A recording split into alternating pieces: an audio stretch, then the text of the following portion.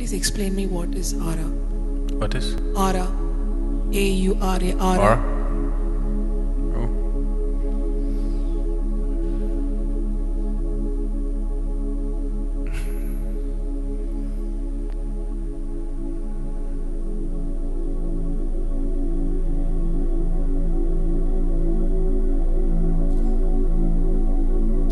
Every substance on the planet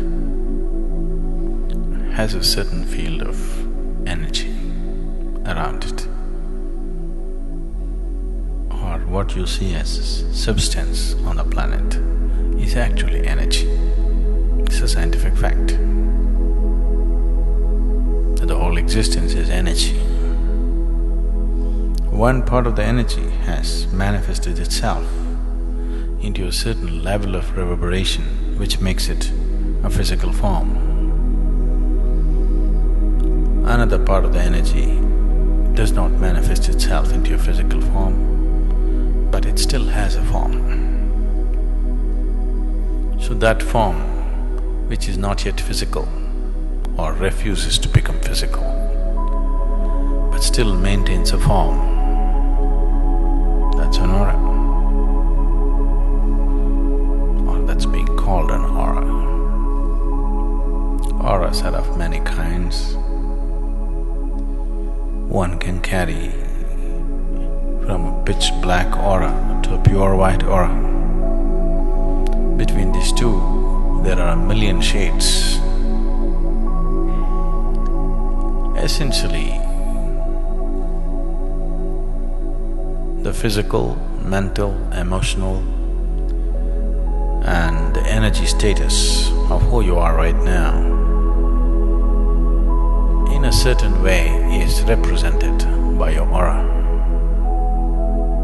or it's visible through the aura. Too many fancy things have been told about it by particularly by the New Age community today. A lot of it is fiction, but there is some substance to it.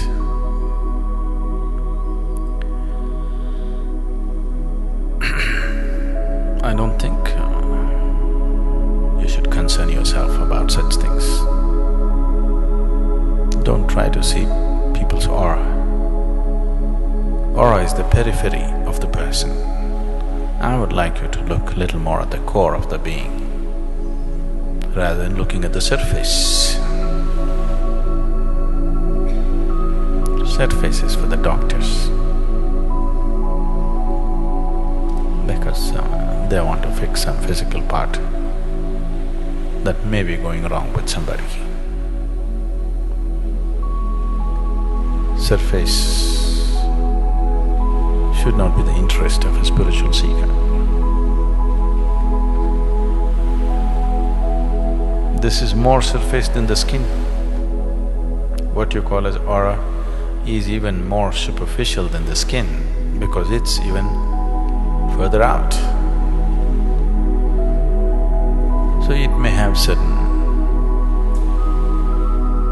if one has the necessary insight, may have certain… give you certain access to the nature of the person, but you're only looking at the psychological, emotional and physical structure of the human being.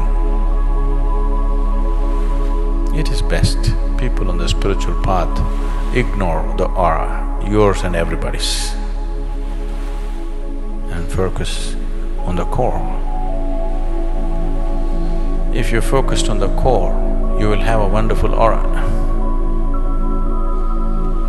If your focus is on the surface, you will have a miserable aura.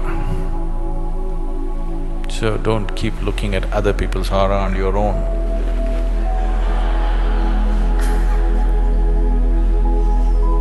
It's time you looked at the core of this one and that one. If you look at the core of this one, then naturally you'll see the core of everything, because in core, this and that doesn't exist. In core, only this exists. On the surface, this and that exists. So,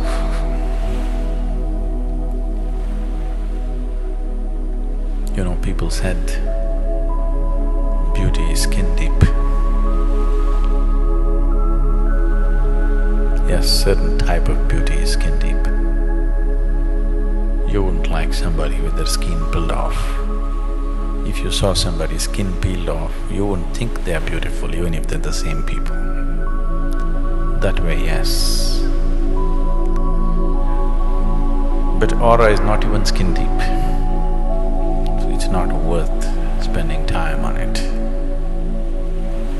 If you become conscious of the core, the surface may be just visible to you, but you trying to see and read people's auras is a stupid thing to do.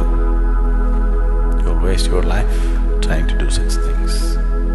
If you're conscious, if your perception is enhanced, you may see things. It's good to see things which are there.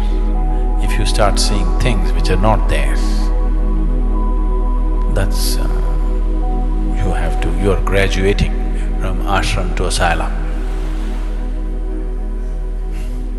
If lot of you go in that direction, we can transform the ashram into an asylum. Yes. So it's very important. We want to keep this as an ashram. You want to make it into an asylum? No?